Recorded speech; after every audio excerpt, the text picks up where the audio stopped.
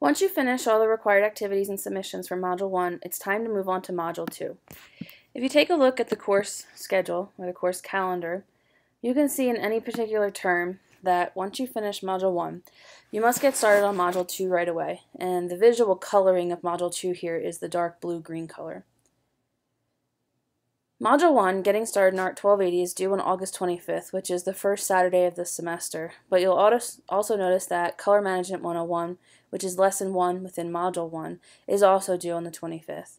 In order to finish the semester on time, you'll see that we need to do approximately 2 lectures or lessons per week consistently throughout the semester in order to finish by, in this particular term, December 12th.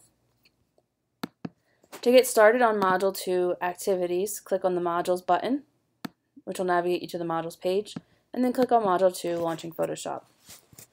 I want to talk a little bit about how the modules are structured so that you have an idea of the pattern that will follow throughout the semester. Every module opens up with an intro paragraph. Make sure you read it. It explains what's going to be covered in the module. And then each module is broken down into a series of lessons. So Module 2 has lessons 1 through 5.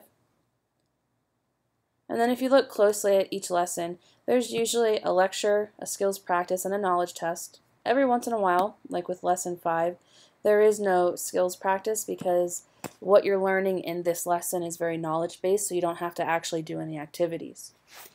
At the end of each module is finishing up exercises, and so for Module 2, that means there is an exam. However, if we go back and we look at the course calendar, the course schedule, you'll see at the end of Module 2 there is an exam.